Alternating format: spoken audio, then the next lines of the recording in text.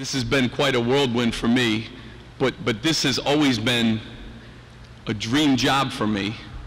And I remember the press conference like it was yesterday. The press conference ended, I got one of the first questions, this is where coaches go to die. And I said, well, boy, I hope I'm alive. You know, I feel alive today. Rutgers basketball was an afterthought when Steve got here. It was an afterthought at the university, it was an afterthought in the New Jersey basketball community, and I think in the state at large. I didn't even know where Rutgers was, honestly.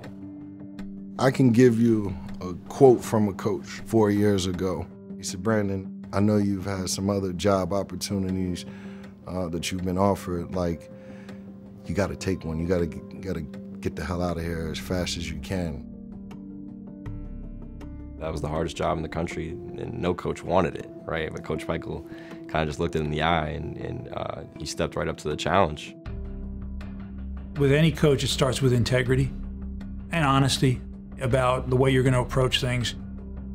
Very early in the conversation, he said, Pat, if you hire me, you'll sleep at night. And that means a lot. In this world that we're in, and I sleep very comfortably thinking about our men's basketball program. I told him I'm not a quick fix guy. There's no quick fix here. You know, when Shaquille O'Neal isn't walking through our door anytime soon. And telling Pat how much I wanted the job, I said, listen, Pat, I'll walk the Jersey Turnpike. If that's what it takes, you know, I really want this job. And I believe in this job. 3 seconds, no timeouts. Harper for the win. Oh! It counts at the buzzer. I've seen this movie before. I've seen him build Stony Brook up. So I've seen him take programs from nothing to something. He's built for this. And here's Spencer, and he buries it. Lightning strikes twice. Rutgers has done it again to top-ranked Purdue. All of the big wins under Steve Pikiell, they just keep adding up. I remember being on the corner here, giving out tickets to games and people just driving right by. Like I had free tickets and, you know, like they couldn't drive by any faster. We did a tour with all the fraternities. And I was just trying to get out there, have a face to our program, but more importantly, just wanted to let them know that our players are just like them. Like they need your help and they need your support. We gave out sandwiches, t-shirts, hats, flip-flops. I mean, you name it. That's kind of how we built it. And just a couple of students came and then they started having fun and they brought their friends. And the environment now is as good an environment as you have in college basketball anywhere. I have 500,000 assistant coaches now. I get advice from everybody, and I love that. Now they talk about us in July. Hey guys, thanks for coming. Hey guys.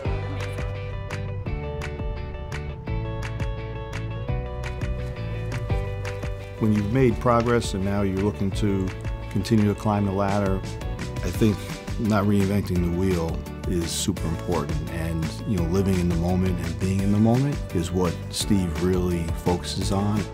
I think that's Moat right there on his, on his scooter. He's going in for some coffee. Moat, you're in. What are you getting today?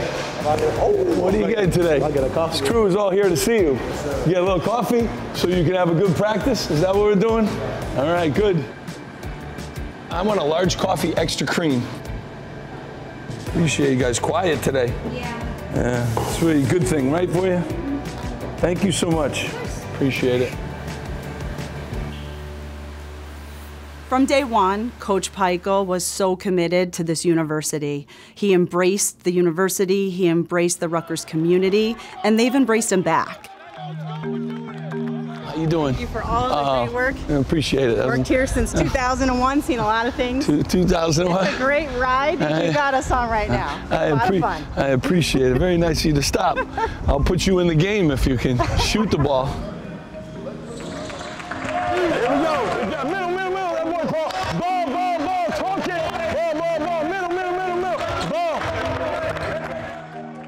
Anytime you grow up in a family with 11 people, I have 8 brothers and sisters, you are built with a drive and maybe a work ethic. You know, if you want things, you have to earn them. Big's on here, let's go, guards on here, boy. I've been challenged all my life, and I like those challenges. And they're not easy, and there's tough days. My wife and family sacrifice the most. My responsibility is to my guys and my program and my family. My wife, Kate, and that's Brooke right there, and that's Kevin right there. I beat Kevin in one-on-one a lot. Proud of you, man. That's pretty good. Can't guard me, though. We'll see about that. I'll take you downstairs and work them over. Work them out, work them out. So every now and then I find time to work out my son, too. That's one of my peaceful places. Everything's on a 10 count, so, all right? I want to rebound right under the basket. That's what I want to rebound.